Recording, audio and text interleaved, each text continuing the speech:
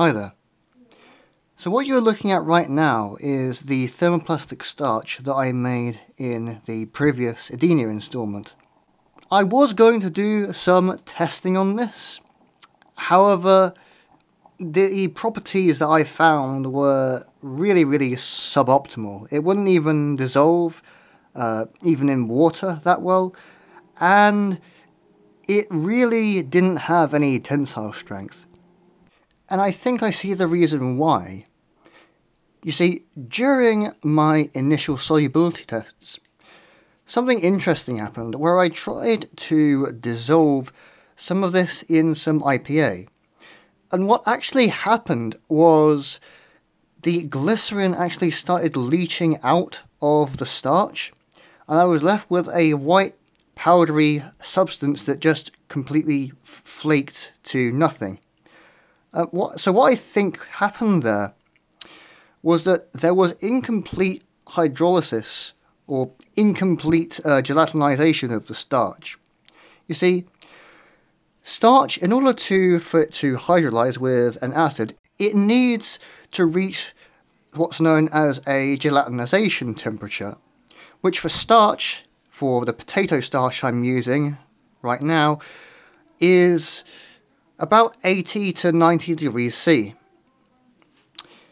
Another consideration is the type of acid I'm using. So before I used acetic acid, which is vinegar, and that was a 5% solution, or at least I thought it was. When I read the label, it said a less than 5% solution of acetic acid, which wasn't really good enough for my needs. So, as you can see here, I bought a bag of citric acid to add to this potato starch I'm using. I bought a whole bag of it to do some testing. The thing about this citric acid is that it's a solid as opposed to a solution. And this means that you get pure citric acid that you add to the mixture. And this citric acid is actually a stronger acid than acetic acid would be. And so it will gelatinize the starch a lot better. And also citric acid doesn't smell like vinegar does. Now here's something else to note. Glycerin is something that you should really keep an eye on measuring when making thermoplastic starch, because to my discovery it's actually a sort of super plasticizer. I added a little bit too much to some that I made off camera, and it really just made it into a sticky goop that you couldn't really make anything out of. So you really have to be a little bit more conservative when using glycerin than I previously thought. Anyway, with all this in mind, I have a new batch of thermoplastic starch on the go, on a new hot plate.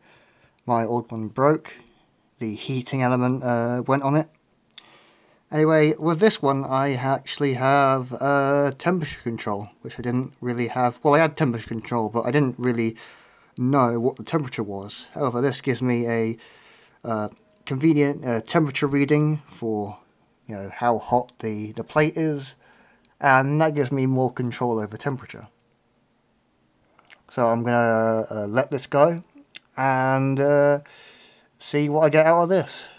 The key thing to know when making thermoplastic starch is that you know it's gelatinizing when it starts to go clear. First it will be a milky suspension like material, then it will go towards a semi-clear but still looks like a suspension type thing, and then as it gelatinizes it will become a lot clearer.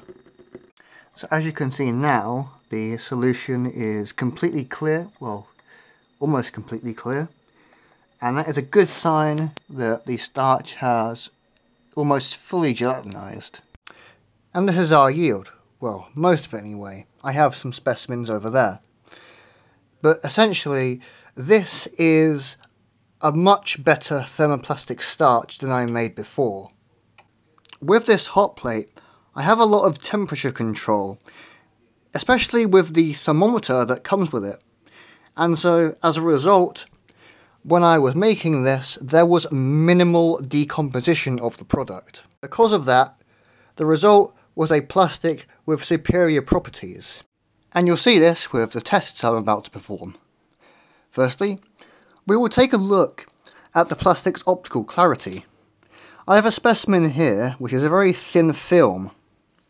And as you can see, if I put it up to the camera, it has a very, if I can focus, and shine it on my LED lights, it has very, very good optical clarity.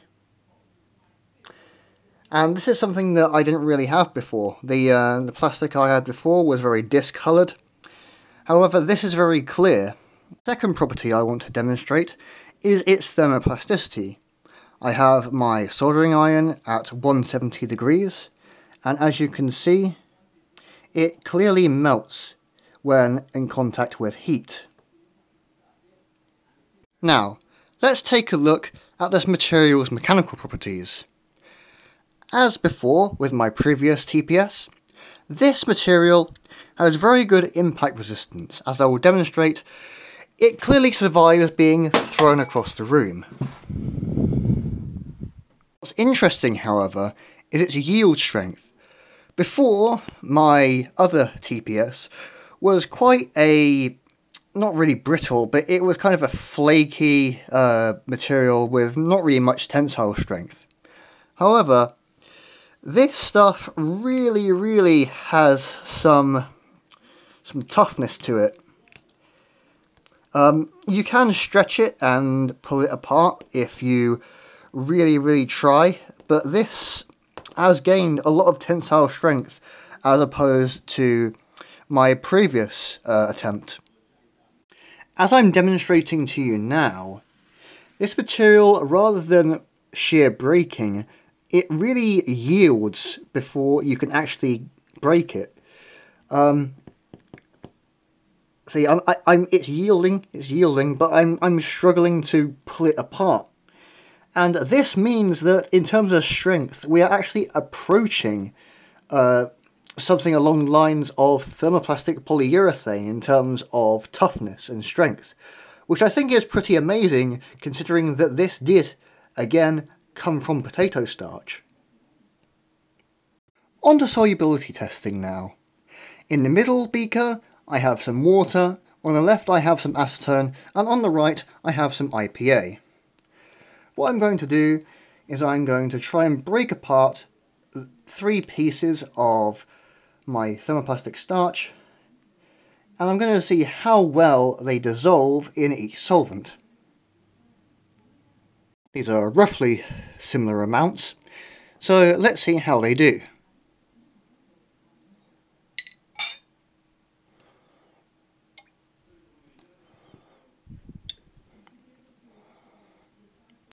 Now, as we can see, after about 15 minutes, the starch plastic basically completely dissolved in the water, only partially dissolved in the isopropanol. You can still see there's quite a bead in there. And it was really unaffected by the acetone. This indicates that it is fully soluble in water and only really partially soluble in alcohols. Now, I actually have a lot more TPS here that I still need to dry up a bit. As you can see here, this stuff, it's still quite squishy, and this means that the water inside it is plasticizing it quite a bit. So I'll get to work soon on drying that. And once again, we take a look at this material's optical properties. I really think that if this material was refined further in terms of the process of making it and lots of other stuff, this could actually be a really good material for thin film applications. If you want to make this yourself, you can go back and watch my other video on how to make thermoplastic starch, but in that video I miss out some key points that I think would really help in being successful with this. Firstly, When starch gelatinizes, it tends to swell quite a bit, and so you want enough solvent, enough water, to allow for that kind of expansion. So what I recommend for the solvent ratio to starch is I recommend that the solvent be about 10 times the amount of starch that you want to turn into TPS. In order to get the plasticization right, I actually used a syringe like this one here to add the glycerin in. In this case, I added about somewhere in between 4 and 6 milliliters of glycerin to this is about 50 grams of TPS here. And even with such a small amount of glycerin, this is still quite a soft material. I reckon that in order to get something that's really, really rigid, you still have to use glycerin or sorbitol or whatever, but you need to use a really, really small amount. So while this material isn't perfect, I think I've made strides in improving the process and improving the quality of the material, as you can see here. I think I will continue to improve on this in the future, and hopefully get something that could actually be used for quite a few applications. Anyway, I hope you've enjoyed this video, and I hope I've given some clear information on how to get some better quality thermoplastic starch. Thank you very much for watching. This has been the second episode of Edenia. This is me, signing off.